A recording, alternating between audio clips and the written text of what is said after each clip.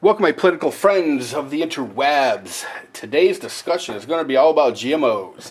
One of my subscribers left a message on one of my videos. I don't even remember which one, and I'm sorry, I can't remember the subscriber's name, but he asked me how I felt about GMOs, and I told him at the time I would be definitely doing a video on that. And GMOs, if you've been a subscriber over at Mad Bad Voodoo, you know I've had videos out on GMOs before.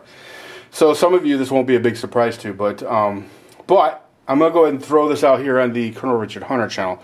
I am completely 100% against GMOs. Now, for those of you who do not know what GMOs are, they're genetically modified organisms. You may have heard the term Frankenfood before.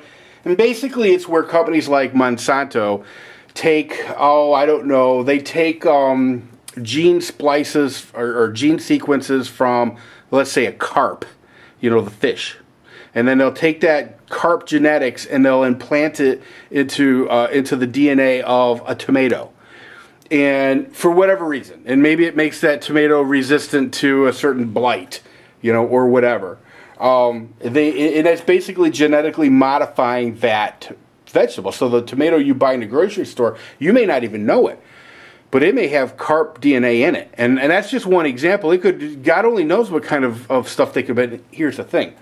The companies that do this, and I'm just going to use Monsanto as a perfect example, but a lot of them do it, like DuPont. There's actually a ton of seed manufacturers and chemical companies that are doing this stuff. But Monsanto probably is the biggest and has the worst reputation. They spend a lot of money on lobbyists to lobby the government to make sure that labeling isn't happening. Because, one of the things a lot of people wanted, including myself, was we wanted labels. We wanted there to be something on the product. So, for example, if I went to the grocery store and I bought 6 ears of corn, I wanted to know that this was the kind of corn I grew up on. It's the kind of corn my grandparents grew up on. Not corn with, some kind of a toad's genetics, spliced into it. Here's the thing. And now I know, and I've talked to, when I've done GMO videos before on my Mad Bad Voodoo channel, I have talked to people who were farmers. And they said, hey, now listen, GMOs getting a bad rap. They're awesome, blah, blah, blah, blah. Now, not every farmer feels that way. But I can understand how some farmers would feel that way, because it does apparently have a positive impact on crop yields. So, if you would normally get X amount of bushels from an acre of your land, and now, now with the GMO seed, you get, 40% more, and I'm just throwing that out there. I don't know what the difference would be, but apparently it's good enough to where farmers really like it, and I understand that, from a pure, from a pure fiscal standpoint, I get it. It's more money for you. But something deep down inside tells me that we should not be messing with the genetics of crops. Here's the thing. Once you let that genie out of the bottle, there's no going back. I mean, unfortunately, people, maybe you don't understand this, but take corn, for example. Corn's a perfect example. You take a corn field, okay, and it's got traditional corn. Let's even say it's corn seed that's been in your family for 3 generations. Same corn seed you've always used. And then you got a farmer in the next county who's using this genetically modified Frankenseed. And you get a good wind blowing. And the pollen from the Frankenseed, from that modified corn, floats over to the corn that's the heirloom corn. And what's it do? It completely bastardizes it. It turns that corn into the Frankencorn. And that's a problem for me. I just, they can't contain it. And when you can't contain something, that's a problem. And, here's the thing. We don't know.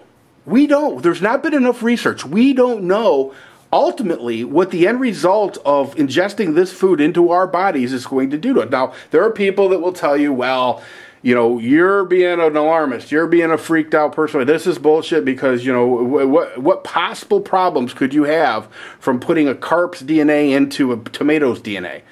Well, I don't know. That's part of the problem. I don't know what kind of problems we could have. We know what corn does to us, okay, because, human beings have been eating corn for millennia. We don't know what genetically modified corn does to us. and I would almost be, actually I wouldn't be, but I would have a less of an argument, I think, if there would be labeling. But Monsanto and DuPont, all these big corporations, and hey, listen, I don't bag on corporations very often unless I feel the need to, but these big corporations, they're literally spending tens of millions of dollars on lobbyists every year to make sure things like food labeling doesn't happen. Because they know your average consumer, if given the choice between something that's been freakicized, versus something that they trust and know and they've been eating for years, and their grandparents ate it and their great-grandparents ate it, and nobody got, cancers or anything like that. They're not going to, most normal people will not choose to get the Frankenfood. They just won't. Now listen, please don't confuse this with the plant modifications that's been going on from the beginning of time. We're not talking about cross-pollination, and we're not talking about messing around on that level. We're talking about messing around on the DNA level. We're talking about splicing genes from one species to another species and doing things that we really have no clue. Really, we have no clue what it's going to mean to us in the long run. And here's the thing. With my example with the corn, if you get, if let's say one day we find out, oh hell, this particular corn that Monsanto created is causing, liver masses, or whatever, kidney failure. We don't know. Let's just say it's causing some kind of cancer. Now you've got a strain of corn that's every year. You can't get rid of it. So it'll be like a weed.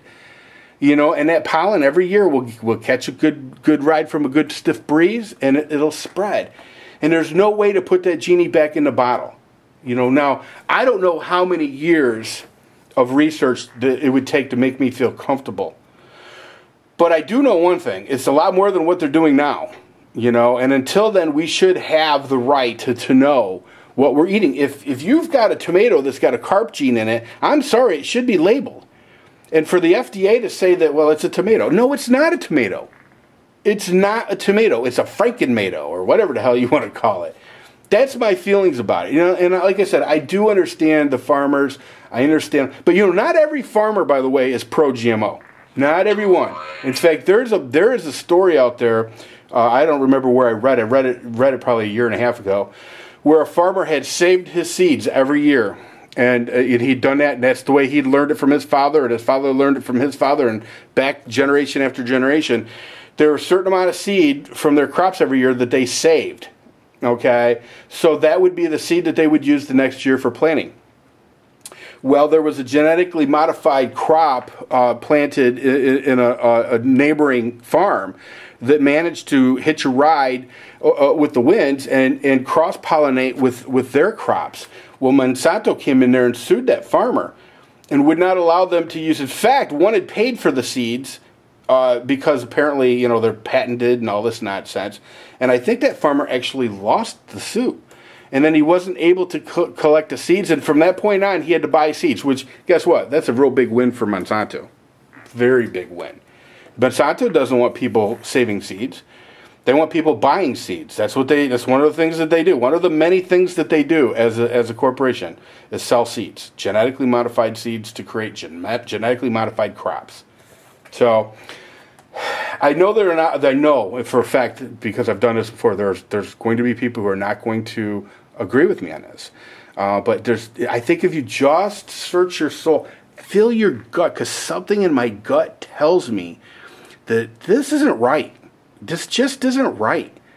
Just because you can do something doesn't mean you should do something.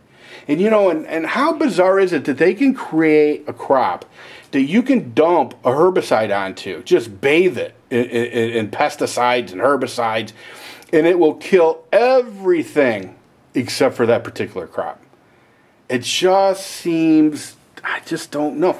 One of the reasons that I grow a garden every year. Now, I'm not one of those people that's got to be organic, because I think that a lot of the organic labeling is nonsense. I think a lot of it's like, for example, bananas.